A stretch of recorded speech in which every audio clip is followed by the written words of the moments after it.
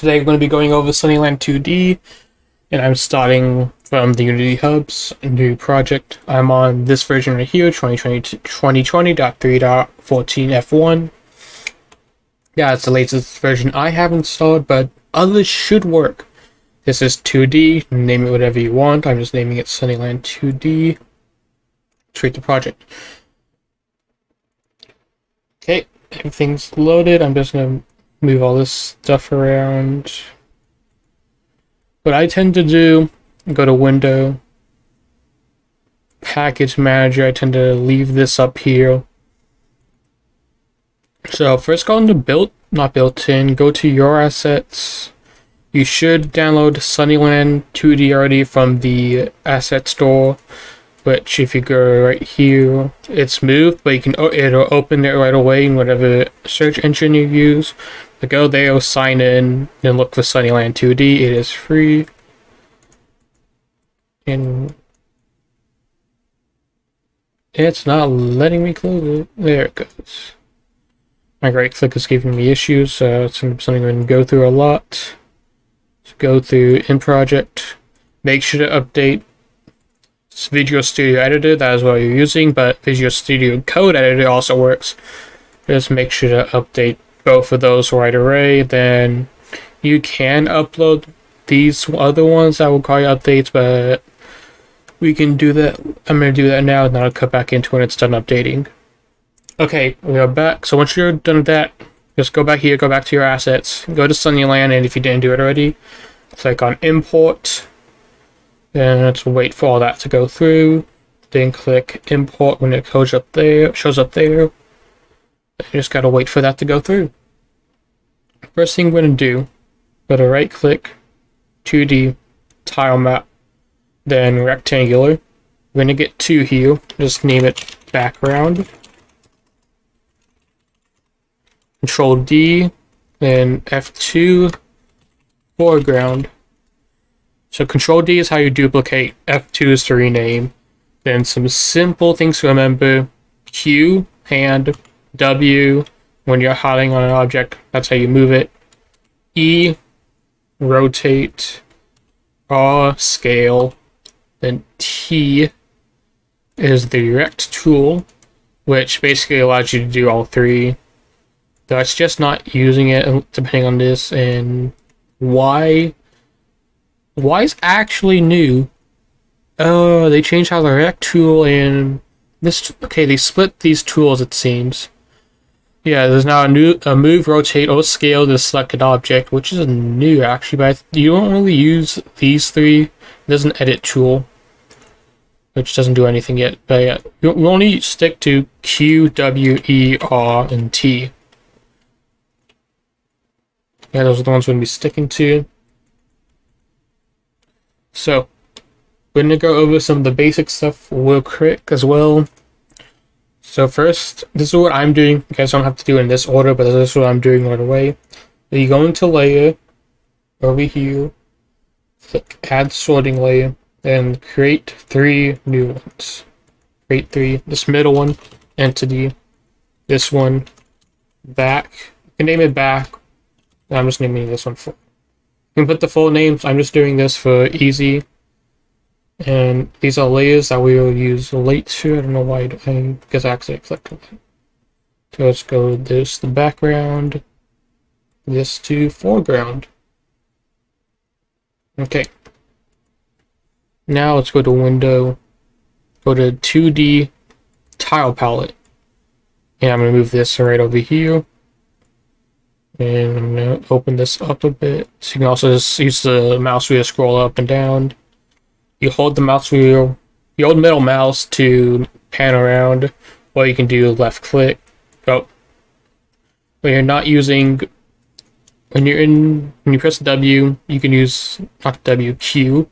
If hand, and you can hold left click, or you can do middle mouse, but when you're in any other view, you do middle mouse to rotate. Because it quickly goes out to the hand option, the hand tool, the move, yeah, it's called the hand tool. On Blender, maybe practicing Blender early. Okay, now you can see we already have the tile palette. That's because Sunnyland starts us off with one for its main environment for some reason. This is new, you just have to make it yourself. So I'll show you how to make one. So I'm going to go click on the background here, which they labeled back. Change it to multiple, then for this tutorial, we're doing it 16 units, click apply, just go to sprite editor, and go to slice, grid cell size by cell size, and 16 by 16, and click slice. Then this sets us up to a tile map that we can import, and let's click apply. And this should be applied, then we can just close out of here. To make a new tile path, you can just unclick the arrow here, click create new tile path. This one I'm going to name background. Let's create that. I'm just going to move into the tile sets folder. Then we just drag it in on my other tab. We're just going to drag and drop over here. Also load in tile sets. Okay, so while this all goes on, I want you to put everything, and I mean everything, 16 by 16 pixels per unit. So first thing I'm going to do, just mouse, hold left click and highlight the whole entire image. And then just drag and drop it. So I'm going to drag it somewhere in the middle. And put one here. Then just drag it around. Oh, don't actually hold and drag because then it's going to look all funky like this. Just go to the end of it, make sure it's lined up, and click again. Make this as long as you want, and I've just noticed I've been editing in the... make sure you're editing in the background. So now I'm going to have to redo all of that. Remember, do not hold click and drop unless you're using one tile that is the same, or a group of tiles out of the same image, and I'm just going to go this far. Now we can switch to the background, go to the main palette that they give you with, and I'm just going to make something simple. I'm just going to make a simple starting platform like this. You just click over here. I used the wrong one from this edge. Just click over here, click, drag. Only one to the same one. Yeah, they have... Okay, yeah. Can drag when it's like an image like this. This is only one color, and it matches with these ones right here at the end. So that's when you can click and drag, but other than that, I don't suggest clicking and dragging unless you're like doing something like this real quickly. Trying to make something like this, which doesn't look that good, in my opinion. I'm actually going to go do something like this at the end. And there are a bunch of tools up here. There's an erase tool. I don't know if there's shortcuts to them, so I'm just going to click on them. Okay. Boom. We have a small little tile here that looks pretty neat. You can go on the game view to see how it looks in game, and you can see these lines. That's because the original image here for these tiles aren't actually full 1x1 pixel sprites. So click on the grid and change cell size to 0.99 for the X and Y. Then boom, it is covered. And I guess I'm going to have to recenter my main camera so it shows the whole thing. Actually, no, I'm just going to go into scenes and just edit it out.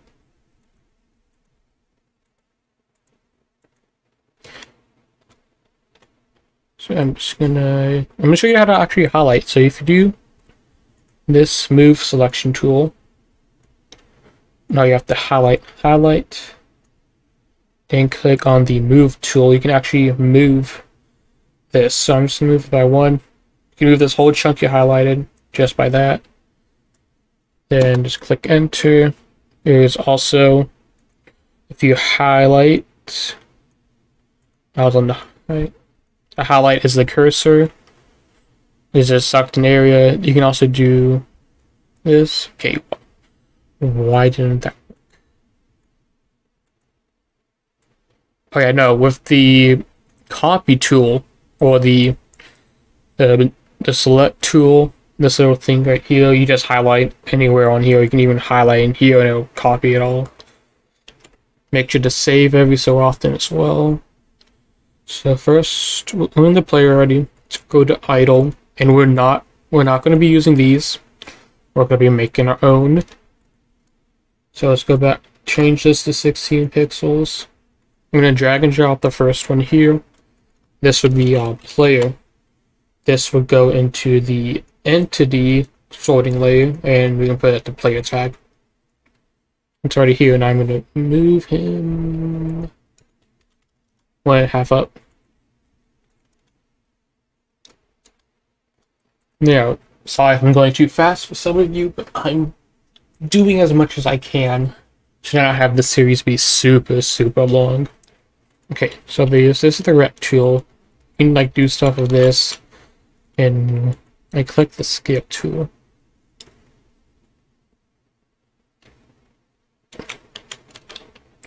This is the scale tool. You can only scale this way, but with the rect tool, which is T, you can also rotate. And if it's just 3D, you can also rotate the other way, but no. Okay. Now, go to your assets menu. Just click here, click assets, right click. Okay, we're going to create a scripts folder. Then inside that script folder, we are going to create another folder called player. And inside the player folder, right click, C# script, and we're going to name it player controller. Now, before we open it up, we're going to go back here and we're going to edit some stuff in these layers. So first what we're going to do is add a composite collider, which I already had to open somehow, and this will automatically add a rigid body, which will return to static. Then the composite collider, we do nothing yet. Then we add a biomap collider 2D, then click on use by composite. What this does is turn any tiles we place into one solid collider, so that way if we add collision to our player, they'll already be colliding with the player as long as they're on the foreground. So that's what the rigid body is, what allows gravity to take effect, but since we're on static, they won't be affected by gravity. So go to player, we're going to add a rigid body 2D. We're going to use auto mask because that's what I like to do. That's all we're doing. Then we'll add a box collider 2D. This box collider does it basically. The box collider is going to be these little Fox Kit players' hitbox basically. So whatever touches these boxes is going to end up getting collision. So we're going to not be on the tail, but I'd say like around here is where we should be. So we don't want his tail, him being hit on the tail, ends up killing him or hurting him. Whatever you want to do, have him have 1 health, have him have 20 health. And that's like end of his foot. Yeah. I'm actually just going to leave it like this. You guys don't have to. I'm just going to get as close as possible. Get as close as possible as you can. You like zoom in all the way and keep moving it. Though that's going to take forever. Actually, just only doing that when you're using a Sin Machine camera, just so you can have it be the hitbox be as close as possible, which I'll show you what I'm talking about later on. Then the feet should be fine already. Yeah, feet should be fine. When you use auto mask simulated, make sure this is checked. And make sure to save. Then once you click play, the character has gravity. Can't do anything with this yet, but we have gravity. The player can jump, fall, that's it. Now we're going to do drag and drop this onto the player. Drag and drop the player controller script onto the player, and did I not? It did not drag. Okay. I'll just drag and drop it like that. Yeah, I guess I didn't want to drag and drop the way I did, but whatever. Now, double click here to open up the script. Then wait for the Visual Studios to load. Also, as the script is open from Unity, it should automatically be using Unity Engine. So, first thing we're going to do is we are going to go into Chains of Void, await, start into awake. And what this does, instead of starting before the first frame, this starts. The game will load. I'm just gonna refresh it.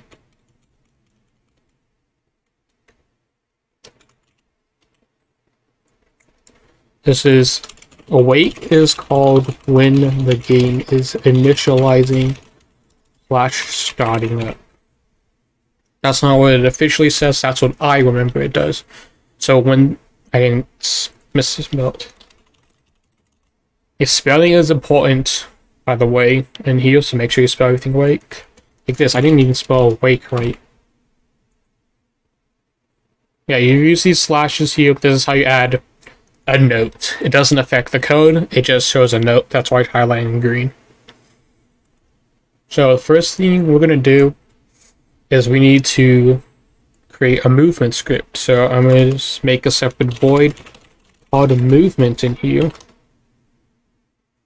Then we're going to do if time.delta time does not equal 0, then movement can occur.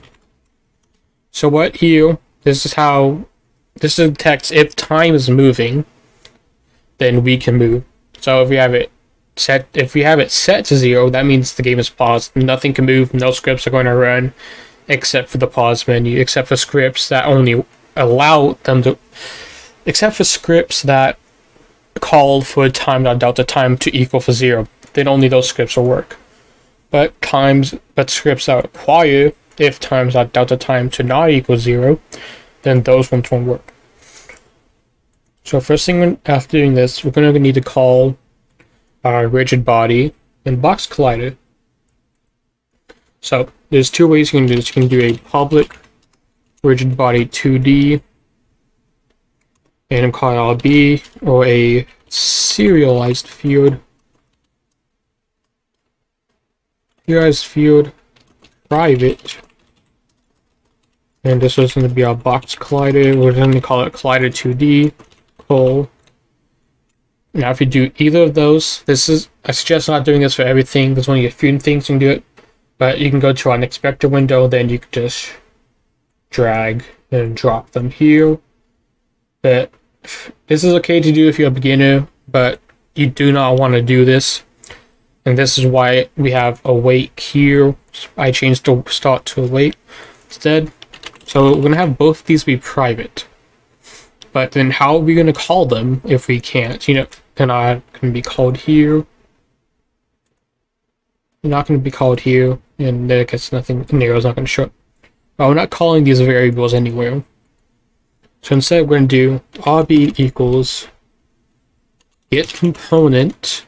And depending where this component comes from, since we don't have anything else attached to this player, we're just going to use get component, but it may have to be get component in child, get component in chair and parent.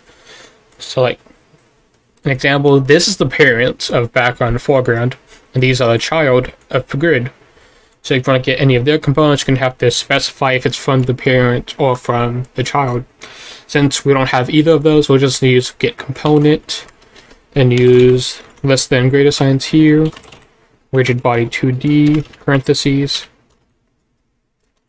Then just copy, paste that, then change this one to col, and collided 2D. Then I misspelled. Capitalization is also important.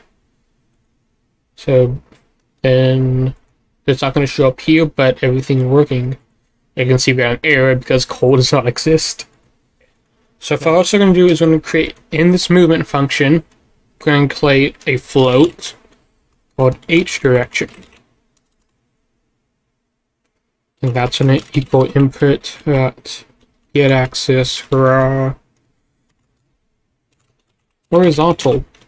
Now, why we're doing this is because horizontal would be the same as if input.get button down.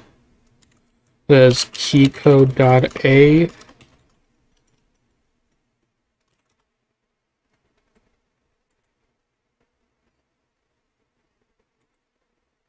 Yeah, it's get key down. So what we're doing here What up? So horizontal it's basically, if you use input.get axis raw horizontal, it's basically these two all in one line, well, except for the if input.get. It's basically, okay, why we're doing this instead of this is because these two right here are the same as this. It can detect which one you're pressing down with less code in a way. This is just more functional, but you could do either or. They'll both work the same, but this will just be a little bit easier on the coding side. So we're just going to get rid of this, get rid of one of them, because then we're going to have to do this and then else if. And we'll change this to h-direction is less greater than 0. So if h-direction is greater than 0, it detects if we're pressing this. This detects D, the D key. Then we'll do object velocity new vector 2. Wait a minute. Yeah, I did this wrong. This detects when A is pressed. My bad. Yeah. This it wants H instructions to be less than 0, so I'm going to go to the left. So we're going to do object velocity equals new vector 2. Then we forgot some lines. Sorry about that. We're going to add a private float speed. Equals 15f. I'm doing 15 to test. But, okay, a float is going to be a... Hold up, I got to recollect my thoughts. I haven't done this in a while. So floats can be anything from decimal places, or in this case, get access raw. You can use this for floats, and float a boolean, which I'm going to make this from you. I'm going to call it is an error equals false. Booleans are true and false. And private integers, only numbers, hell.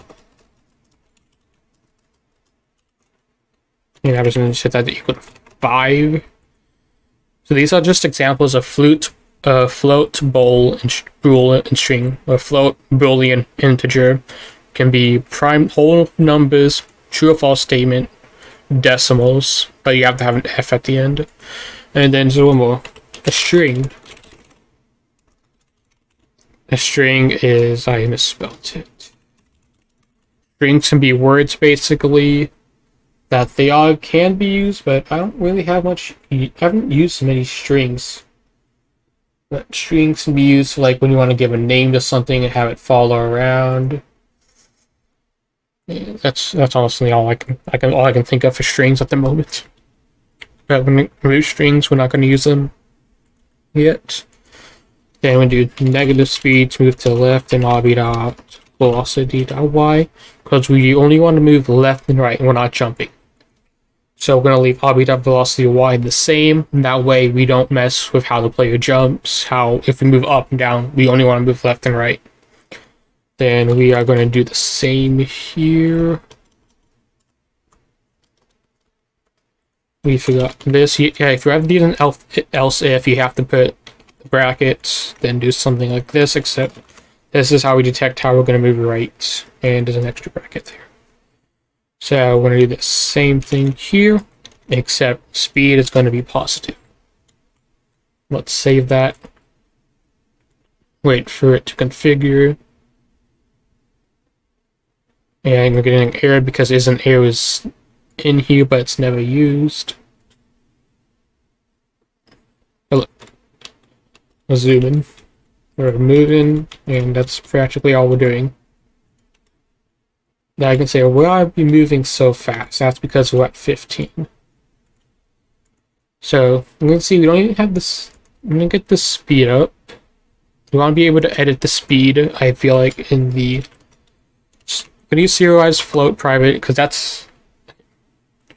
We're going to change our speed variable to a private float. Just a serialized float, I meant. I'm going to serialize our speed so it shows up in this menu here once we save. It'll show up here, then we can edit it through the inspector window. It is late when I'm recording this, sorry for my voice. Okay. So I'm going to edit this here. Boom. Moving slow now, but still quite fast. Also, you can see we're not moving. We're not changing directions. So we're going to do this. We're going to set a local scale. Okay, so to get our player to rotate, we're going to do transform.local scale. I misspelled that. Equals new vector 2, and if you highlight here, it's representation of 2D vectors and points. I wish that would explain itself better, but we're going to do -1 and 1, and copy paste it. Since we're only using a vector 2, you only need X and Y. That's what those two represent. Then when we click play, we're rotating. Still moving super fast though. I'm changing gravity scale to 5.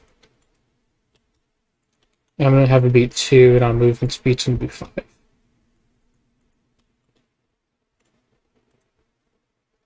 2. I'm gonna change it to 8. Because I feel like that's going to be a bit better. And yeah, they don't save when you're in play mode, so you're going to have to go back and forth, make sure to remember it, and edit that. But yeah, we can now walk, but we can't jump yet. And I'll show you how to do that next. Okay, I just remembered something. So, you can see when we do this, we're sliding a little bit. If you don't want to slide, if you want to slide, then you can just skip this step. But if you slide too much, or you don't want to, you don't slide at all, you don't want to slide too much, change the gravity scale and change the angular drag. But this can affect how jumping works. You can like move too fast, move too slow. But if you don't want to jump at all, and you don't want to mess with these, then follow these steps. So we're going to do an else if statement here. Else if input dot get button up horizontal. Then I'm going to do velocity is new vector 2 0 velocity.y. But here's the thing, this is where jumping comes in. So watch this.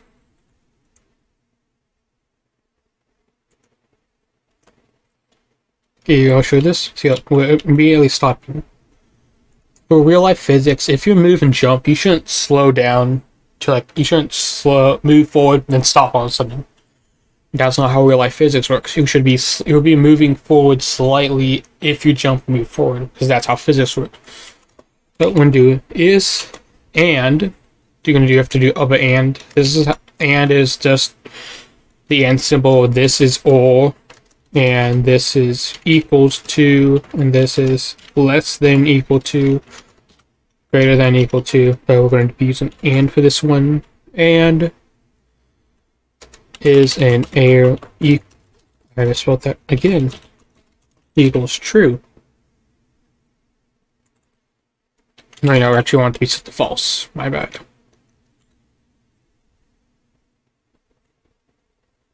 Then when this happens, we should still not be messing around with this.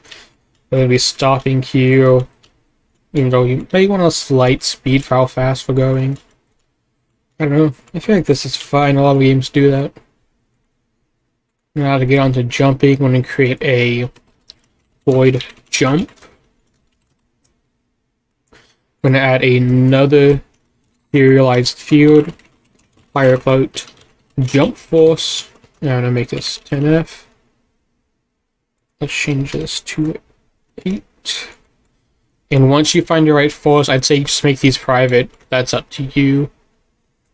I'm going to do orbit of velocity equals new vector 2. Similar to how we do movement, but instead we're going to do orbit of velocity dot x. Then jump force. Then here we're going to do if input dot get button down equals space. Then we're going to do jump.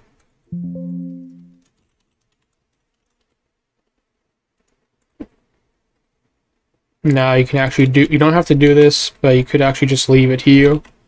But this makes it a lot more easier to call it out. Call it out.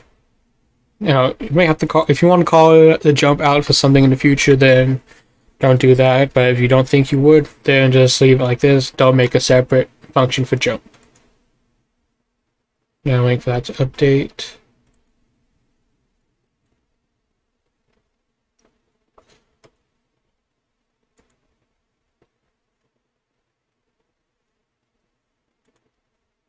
I just noticed we forgot to do something. We need to set to is. You need to set the is in air equals to true, and if we're not doing it in one of these, we're gonna need one equal sign. Okay, after restart Unity, let input button space is not set up. I think it was supposed to be jump and not space. So that was my mistake.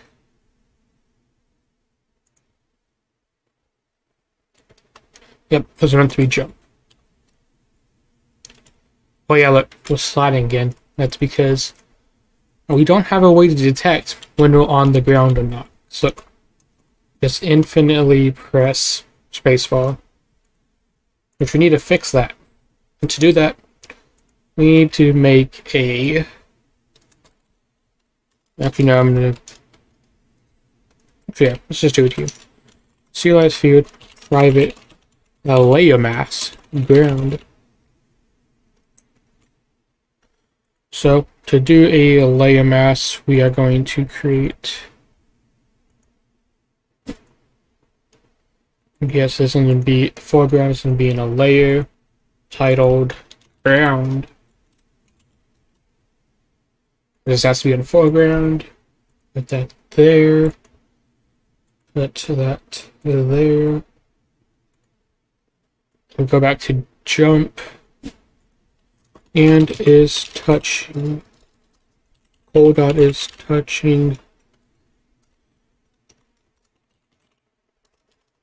Touching the layers. Ground.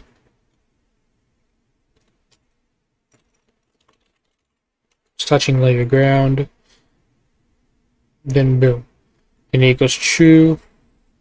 Else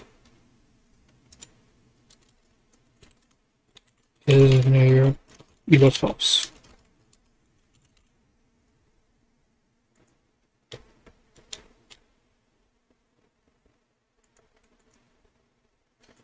Okay, now the isn't arrow function for me is actually new. I only experimented with the sliding stop. I didn't experiment with this.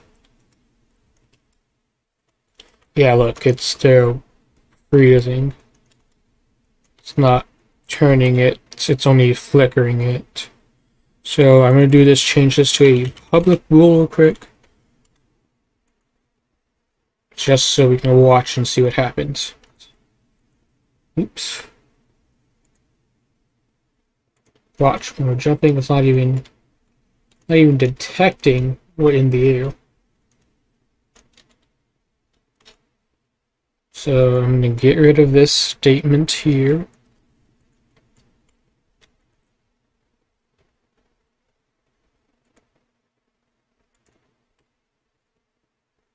on ground. Boom. So looks like I'm gonna have to make a new thing called if call dot is touching layers ground is in here equals false.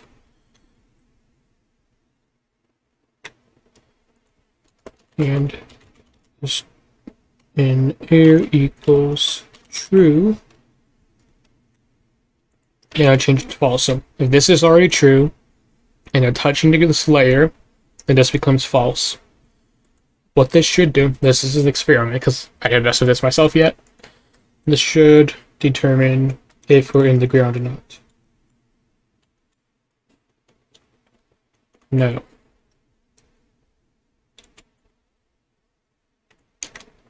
So else if. We'll make this an else if then. And see if that else if helps.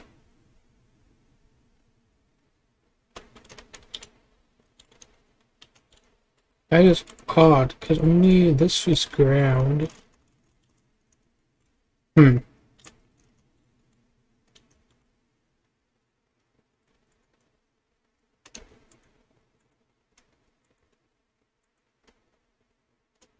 it's doing a flicker. So it's flickering.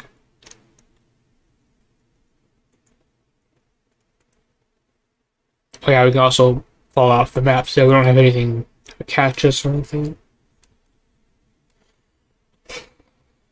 Okay, well, I think this is what I'm going to call it. I'm going to experiment with the code, get that working. Then I'll continue with animations, getting idle, walking, jumping, all that done. And if you guys want to practice, I suggest, oh, my tile map's closed. I want you all to get the tile maps open again and start building out your level. Just do that, what you have ready, and then I'll see you guys in the next episode.